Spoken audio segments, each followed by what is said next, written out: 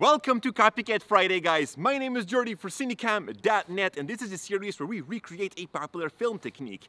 Today, however, I totally forgot about copycats, so I'm sorry guys, but no episode today. Oh look, it's Janik over there. Hi Janik. How can you forget copycat, you fool? What did he just say about me? You know what? Look at this. It's Janik. Take this, Janik. Damn you, Jordy! Look at him.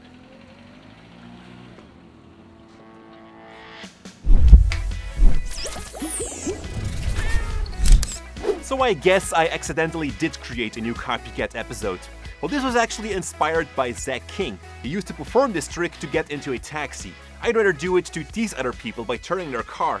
You know, it's really fun on a highway. You guys should definitely try it there. No, Jordy, don't do it! We'll be doing this editing trick with Adobe Premiere Pro today, and if you are new to this editing application or you'd like to refine your skills, then I'd welcome you to our brand new Adobe Premiere Pro class for beginners. The class hasn't been out yet for a month, and we already got almost 500 active students.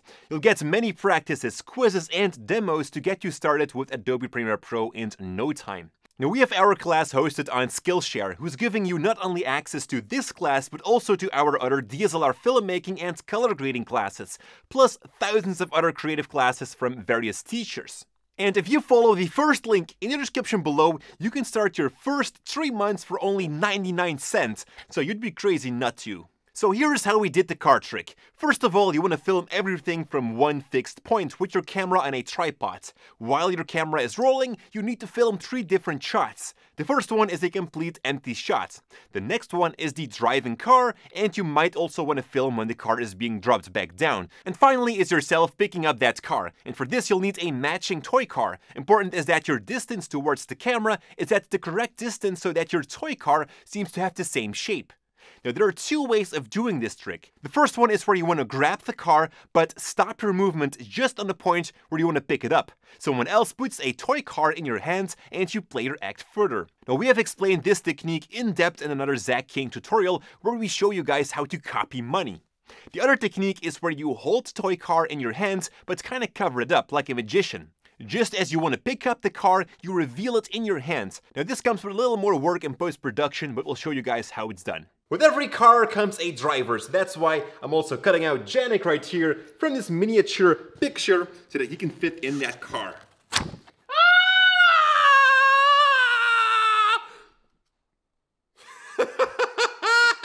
Now let's bring our shots into Adobe Premiere Pro.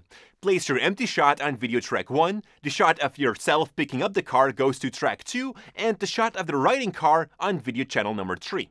Now, first of all, you'll need to mask out the driving car. With the clip in your upper track selected, head over to the effects controls and under opacity click on the pen tool. This allows you to draw a mask around the car. In the beginning, this can be just a very rough mask. From the mask path property, we'll enable the animation and adjust the mask over time so that it follows the car. Then find the point where your hand is just about to grab the car. You probably need to nudge the car shot to match it with your hand. And what might help is to decrease the opacity of that layer to reveal your hand underneath. And this way you can perfectly match its position. At this point you want to add a cut into the clip of the car. And delete all the rest after that cut. Because first up we'll need to make sure that our hands come in front of that car.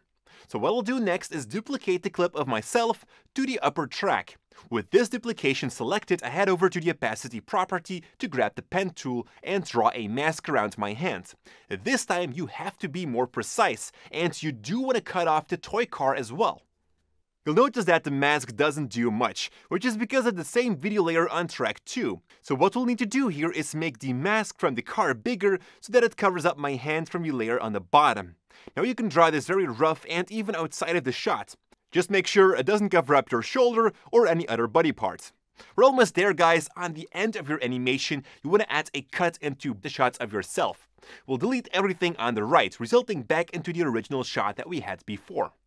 It's Thursday evening guys, and that means tomorrow it's Friday.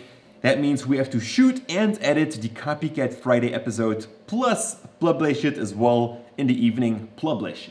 publish it in the evening. And I'm opening up this red paint bucket right here because yesterday I ordered a red miniature car. But this right here is what was sent to me. It's not red, so we have to start working. And this is all about the details. There we go. And this is how you transform a non-red car into a red car without Premiere Pro magic. Dropping the car back on the street is a little bit more simple. It actually works the same way as popping a chicken out of an egg, like we've also done before. So I'm going to go fast over this. Like before, you want to have your empty shot on the bottom, the car shot on top of that, and then yourself on track number 3. Draw a mask in the shot of yourself around the area where the car is going to be, and animate the mask from the car. This should already reveal the car underneath. Then cut out the car from its shot with a mask again, and this one does have to be more precise. As the toy car fades way into your mask, you want to reveal the real car. So a little before, you want to enable the animation for the scale and position of the car shot. Reposition and scale the real car to align it just underneath the drop of the miniature car. Then go a little bit further in time and reset those values to create default keyframes. Finally, you want to add some motion blur to the real car to make the drop seem more natural.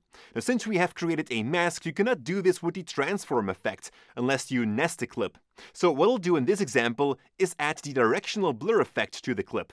Change its properties so that it matches with the movement and animate the blur length to let it fade out when the car hits the ground. And this should already give you a proper result. But if you like, you can also add a little bump into it when the car drops. For this, you want to duplicate the car and adjust your mask so that it sits only around the chassis.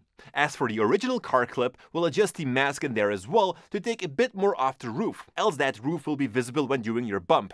Now when the car drops, the chassis of the car moves a little bit further. You can also animate that through the position.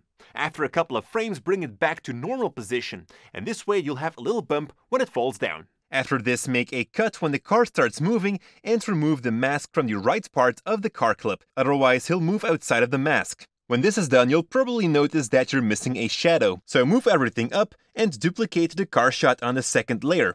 Remove the mask and make it start when the car hits the ground.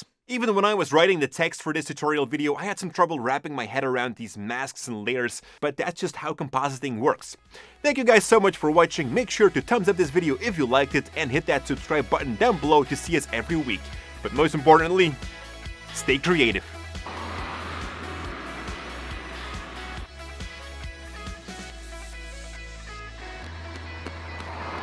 There's a car. Janik over there. Hi, Janik. Damn it.